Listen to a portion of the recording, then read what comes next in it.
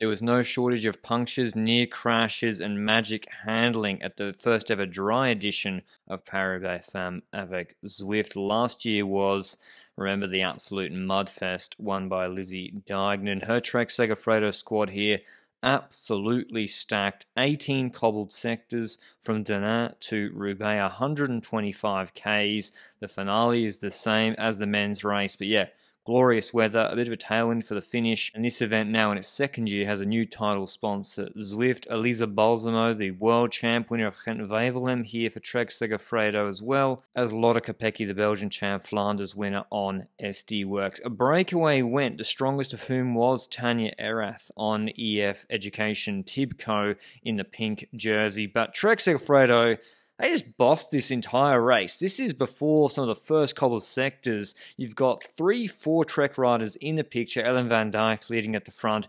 SD Worx not in great position, and they're also not really together either. Kopecky just had to do a huge effort herself.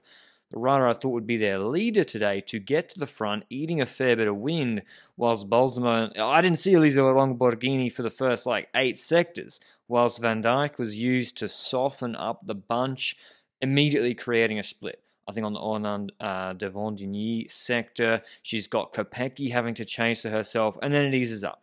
And then they go again, Trek-Segafredo, this time I think with Hosking doing a lead out before the next cobble sector, Volant-Briand, with Ellen van Dijk. And they could have been even more dominant today without some bad luck you'll see later. Here you see Elisa Longo Borghini, third wheel. She lets the wheel go to Ellen van Dijk, or rather to the Jumbo-Visma rider on her wheel, so that Christine Majerus, who's a strong rider on SD Worx, she now has to do the annoying job of closing down that group. So just using any little advantage they could, Trek-Segafredo, to bleed SD Worx. Unfortunately for them, Van Dijk had a mechanical with 70 k's to go.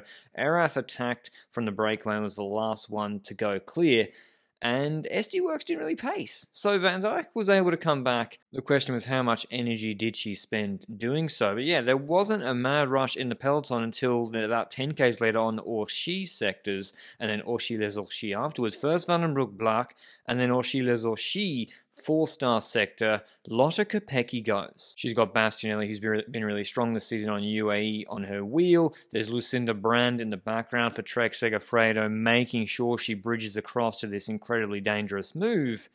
And I think this is happy days for SD Worx. They've got the Tour of Flanders winner who won the sprint there. Yeah, Bastianelli's quick, but the Lucinda Brand isn't as quick as Kopecky probably on paper, but Kopecky doesn't ride. Meanwhile, Balsamo had a mechanical, and here's the, well, it's actually not that controversial. I haven't really seen anyone saying she shouldn't have been disqualified. She has a massive sticky bottle, and then afterwards, and Cavalli had a flat, so she gets basically dragged past Cavalli, and then she's drafting the car way behind the convoy to get back to the peloton, and in doing so, well, not related to that, but she then nearly crashes as she hits this pothole. I don't know how she maintained control, and that bike bucked so hard and her front wheel nearly went. I mean, last year she crashed in the wet. She was one of the riders you saw at the start of this video. Brand is pulling, though, with Balsamo coming back. This is why I didn't get why SD Worx didn't let Kopecky work with her, because I thought Brand would sit on for sure, with Balsamo coming back and Van Dijk just having had the mechanical, and Bastianelli's contributing, and Kopecky was doing short pulls. She said this in an interview afterwards, that she didn't ride full because they were kind of riding for Vandenbroek-Blaak and Majerus, who were back in the group behind her. Blaak maybe, but Majerus preferencing her race over Kopecky, the Flanders winner, just doesn't make any sense to me. And when you look at that group composition with DSM and FDJ, I just think no way they were going to bring this back if they worked that hard. About 14 k's after the sticky, Balsamo was told she'd been disqualified, pulled out of the race.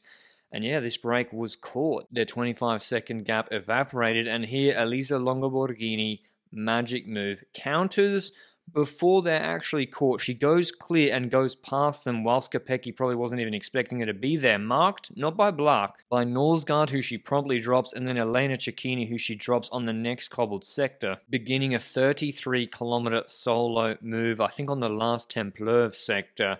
15 seconds straight away, goes to 17, then 25, because SD Worx, they've got Cecchini in no woman's land, in the middle, sitting on Norsgaard. She's just been dropped by Elisa Longo Borghini. So she needs to get back ASAP to start pulling because they're not really pulling that hard behind. Eventually, she does go back, and we see Kopecky had been pulling, who'd just been in the attack, which she wasn't allowed to work in, and Vandenbroek was sitting on, and the gap's 30 seconds. And so that's the race. Like, yes, there's a few things that happen afterwards, and Cecchini comes up and paces because Majerus wasn't able to pull, even though Kopecky didn't pull before because they were running for Majerus as leader, which didn't make sense. And then Kopecky launches Vandenbroek on this cobble sector with 26 Ks to go, gets it to 11 seconds, but here's the problem. No one's willing to work with Vandenbroek. She's just put everybody on the limit. Grace Brown might pull for Cavalli, but she looks like she's under pressure and she's not able to pull. You've got Lucinda Brand in the group, Mackay and Pfeiffer Georgie for DSM.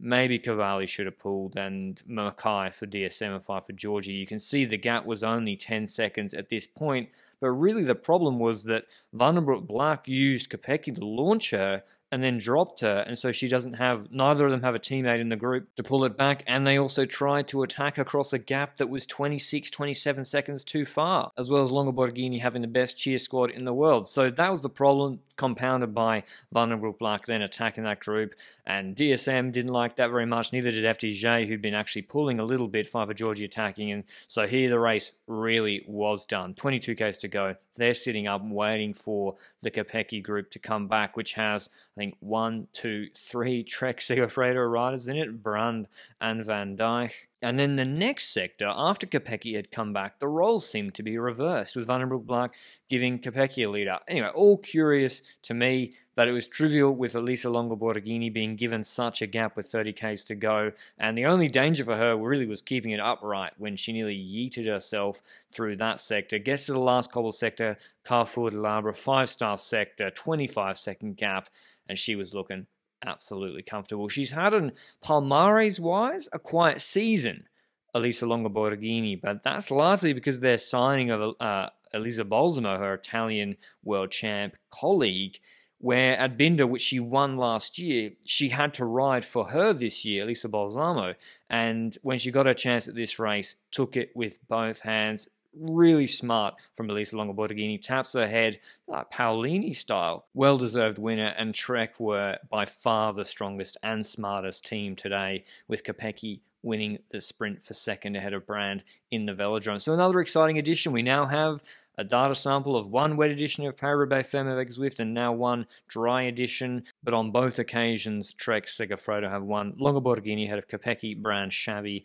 Cavalli, Mackay, Van Dijk, Vandenbroek, Georgie, and Alonso Dominguez rounding out the top 10. I hope you enjoyed the video. Paris-Roubaix men's race tomorrow. Make sure you go and check out Lanterne Rouge Cycling Podcast for our immediate reactions after the race. I'll see you with the recap video tomorrow. Ciao.